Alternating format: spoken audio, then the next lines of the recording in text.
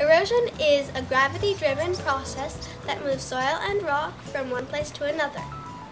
It is usually caused by water, wind, or ice, but it can also be caused by humans or burrowing animals. Water erosion is the most important type of erosion. It is mainly caused by the movement of waves, streams, and raindrops. The type that my experiment demonstrates is the kind that raindrops make. This is called splash erosion. When I was preparing my experiment, my dad and I built a sloping table from a piece of plywood. We piled some big rocks and little rocks and some soil on the table. We now had a mountain of earth. Next, we took a clump of grass out of our lawn and added it to the mountainside.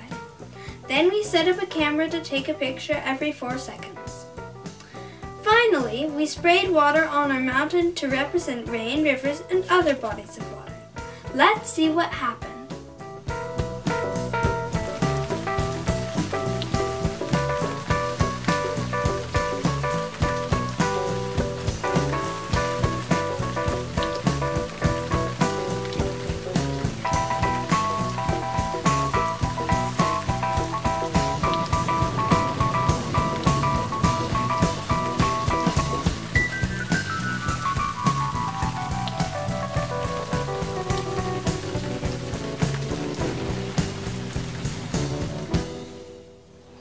Gravity plays a part in all erosion, but it's especially obvious if you take a look at mass wasting.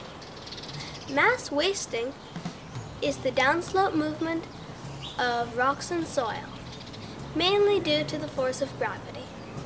Now, I did my experiments twice, and in the second time lapse that I'm about to show you, if you watch for the white rock, you'll see an especially good example of mass wasting.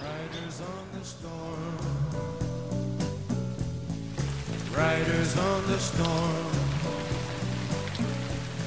Into this house we're born. Into this world we're thrown. Like a dog without a bone and packed her out alone. Riders on the storm. Erosion is one of the most powerful forces shaping the earth. Wind, water, ice, mass wasting, and living organisms all cause erosion. Erosion is when soil and rock is moved from one place to another. Erosion can be harmful when landslides occur or farmland is damaged, but it can also be beautiful when canyons and coastlines are carved. The many types of erosion all contribute to our constantly changing earth.